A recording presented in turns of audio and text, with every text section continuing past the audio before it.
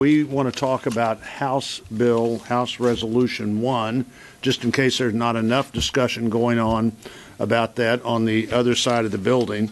I was the Secretary of State in Missouri, which is the chief election official. I was a local election official before that. So for 20 years, part of my daily responsibilities every day was to run elections and to pay attention to elections, and I continued to do that even here. I will say that it appears to me that in House Resolution 1, there are no new ideas. Sort of every idea that Democrats have advanced for about the last 20 years, including every idea that they have challenged in court, taken to court, tried to get done that way if they couldn't get it done any other way.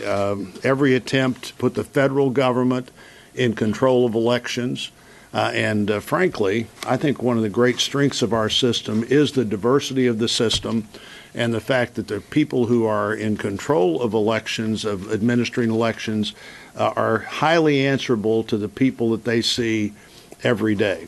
As 8 years as a chief state election official, 12 years doing that other job, I don't know of anything I ever took more seriously than being sure that when people left the polling place and when people heard the results, they had absolute confidence that that's what happened on Election Day.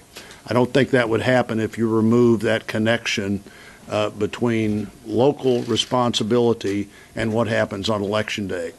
The other thing we need to think about when we look at these issues is if the federal government begins to give lots of direction, is the federal government going to give lots of money? And when the federal government gives lots of money, the federal government always gives lots of control. This may be a place where the federal government is arguing in this bill, we need to have lots of control, but you've got to come up, state and local governments, with lots of money to do whatever it is we think is the best thing to do in your jurisdiction. So we want to talk about that a little bit today. The House Rules Committee would have some jurisdiction here on elections and looking at the results of elections. House Administration has jurisdiction in the House, and Rodney Davis is the top Republican on that committee.